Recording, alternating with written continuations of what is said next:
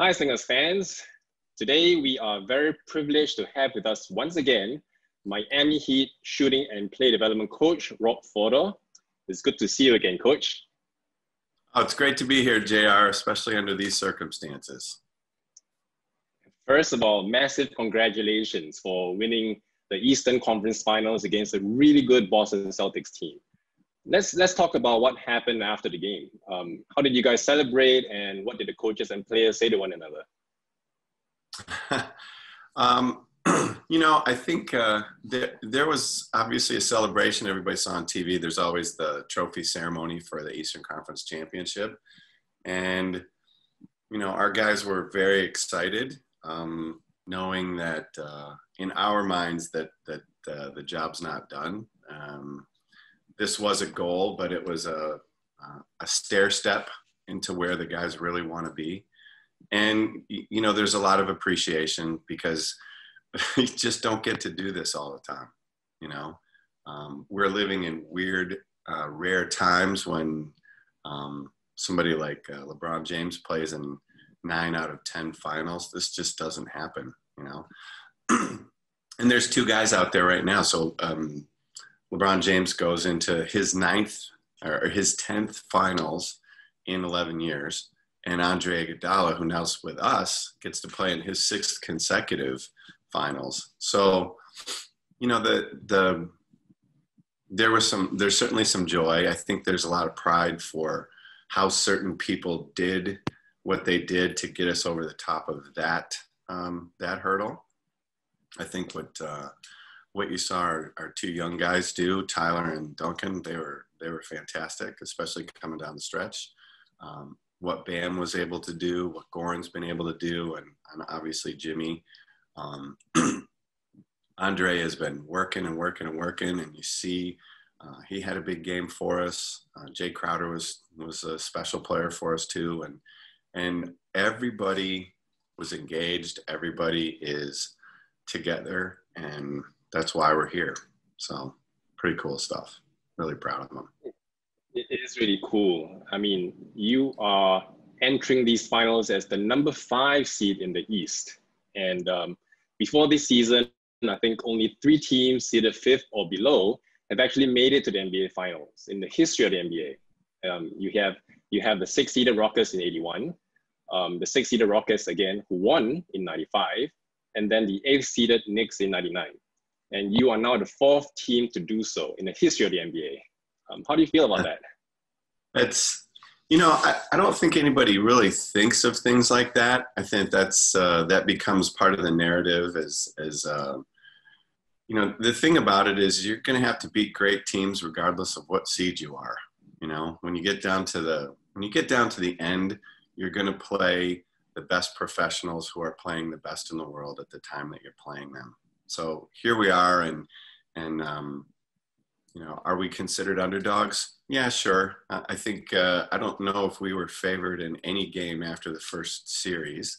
So it's nothing new, but each task becomes more daunting. And the thing is in order to win a championship, you're going to have to beat somebody great at some point, and you're going to have to beat them at full strength. You're going to have to beat somebody that's playing well, and that's the nature of the beast. And especially with our guys, I don't think they'd want it any other way.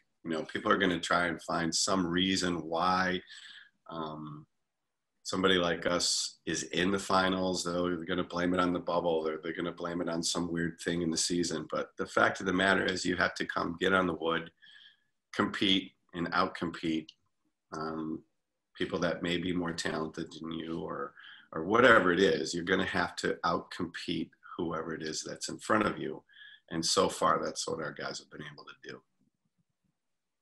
And you definitely have competed on the floor. I mean, I don't think any team has competed as hard as a team as the Miami Heat in this playoffs. And then now you'll be facing LeBron James, Anthony Davis, and the Los Angeles Lakers. And as you've mentioned earlier, this is LeBron's 10th final, and everyone is expecting him to win his 4th championship.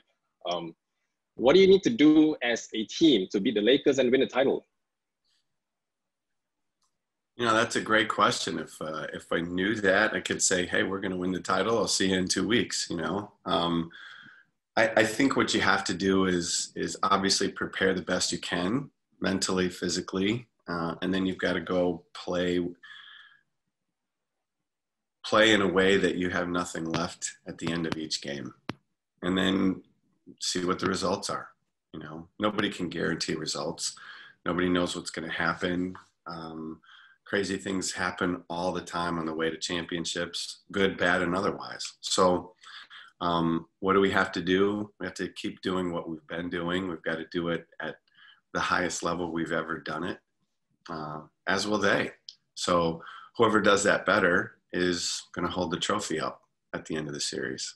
And it's it'll be a great thing for both teams. I think the cool thing about a 7-game series is each team makes the other team better. And we progressed as we've, you know, we played a really good game to clinch the Eastern Conference Championship. And now it's time, we're going to have to play 4 phenomenally great games to go hold up the big trophy. So we'll see what happens. Yeah. It's going to be a lot of fun. You have 2 days to prepare for the finals. Can you actually share with us what you do as a coaching team to prepare the players for the series and for game 1? Well, you know, you have to spend time on on your opponent.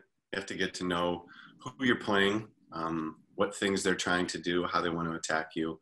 You've got to get into the film of each player, see what each player's tendencies are, what their strengths are, what their weaknesses are, how they've been playing, how you want to attack each player. And then really you've got to get your mind, you've got to kind of rest from what you've just done and then emotionally ramp up, mentally ramp back up for the task at hand. Knowing that you're going to be in the highest level competition that you've ever been in your whole life.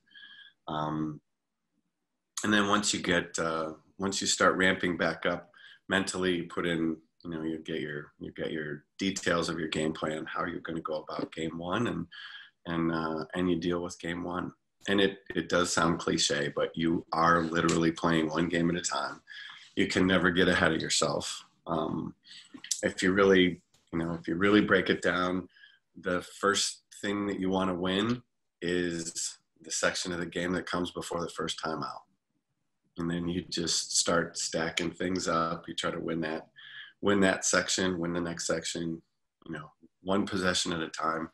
And if you can, you know, get your mind wrapped around that kind of a mental approach, gives yourself the best chance to win. So our guys have been great at it. And this is something they want. We don't have anybody that I think that's afraid of the moment. And they're looking forward to the challenge. And hopefully we can come out of the series on the other side holding up that big trophy. That's great to hear, and it's also good for all our young viewers and young players who are listening in that, you know, even at the top level, you focus one game at a time, one possession at a time, and that's how you approach a big game, even as big as the NBA Finals. Yeah, that's all you can play, right? You can only play one play, and then when the next play comes, you play the next play. So it's just stacking up little mini wins, and at the end, hopefully, you have one more than the other team. So what's the best matchup for you against the Lakers? I mean, you have Jimmy Butler versus LeBron James, Bam Adebayo versus Anthony Davis, and then you have a whole host of role players that you mentioned earlier that have really stepped up, from Tyler Hero to Duncan Robinson, Jay Crowder, and even Goran Dragic. And I mean, you have Andre Iguodala, the Finals MVP in 2015, when he guarded LeBron James and helped the Golden State Warriors win their first title then. Who needs to step up in this series if the Heat are to become champions? The Miami Heat. Miami Heat. Yeah, I think people get caught up all the time in this guy versus that guy, and it's kind of a naive thought process to think that matchup is going to be key to the series, because you don't guard LeBron James but with one guy. You do it with an entire team, and everybody everybody guards one guy as 5. And, you know, the strength of what we've been trying to do is playing 5 as 1. And if we don't play 5 as 1, they may be able to say the same thing. If they don't play 5 as 1, you lose. So individual matchups, you can't point to any one thing. This guy's got to outplay that guy. You want to try to win your minutes, compete, make an impact on the game. And if you play as a group, the strengths of your team will show versus the weaknesses of their team or the strengths of their team. So it is a team game. There's a group of guys that holds up the trophy, not just one guy. And, you know, we try to approach it like that. I think you see even with our best player, Jimmy Butler, he's not coming out here talking about Jimmy Butler. He's talking about Miami Heat. He's talking about, as all of our guys do. So we'll approach it that way. Our matchup versus one guy is all of us. And if we all do our job, we'll have a chance to do well. So that's what we do.